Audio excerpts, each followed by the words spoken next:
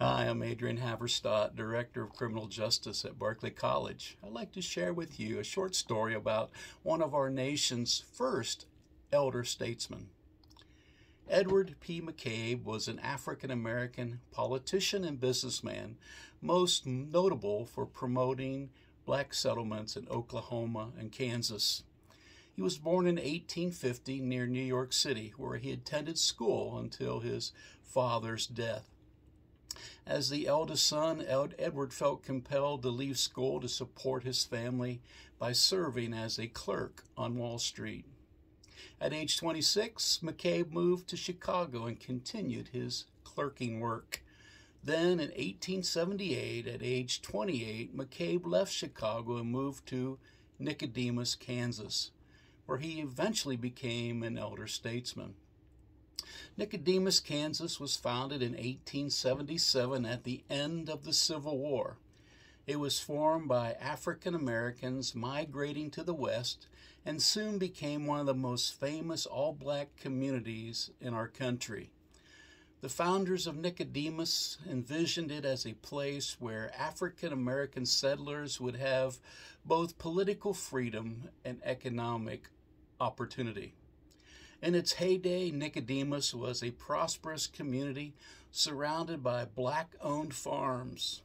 The town had 2 newspapers, a drugstore, a bank, a schoolhouse, 3 churches.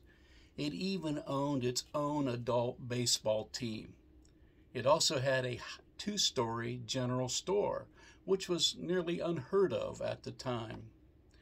Nicodemus served its intended purpose by providing safety from the violence experienced by many of its residents from the South, and allowed them to own land, build farms, and exist as a community where they could educate their children and govern their own affairs.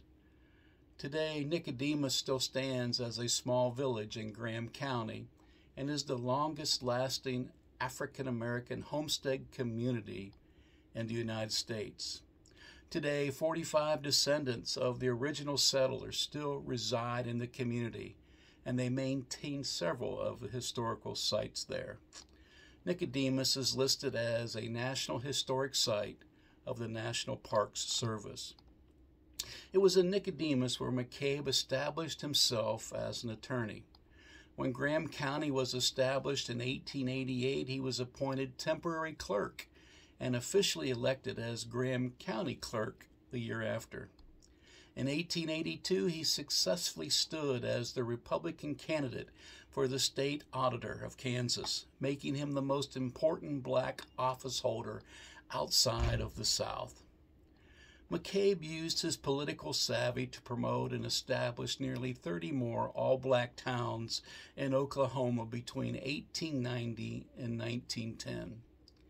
Kansas State Auditor McCabe is still recognized as Nicodemus's most prominent city. He is buried today in Topeka, Kansas. The criminal justice system is designed to deliver justice for all. It should be rooted in compassion and reflect a desire to see things made right in the world. It is designed to restore relationships, to mend broken lives, and to see hurtful and hurting people made whole. Thank you, Edward McCabe, for doing your part to make things right in our nation as an attorney and one of our nation's first African-American elder statesmen.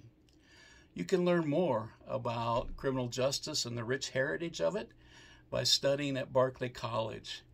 Please look us up. We're on the web, www.barclaycollege.edu.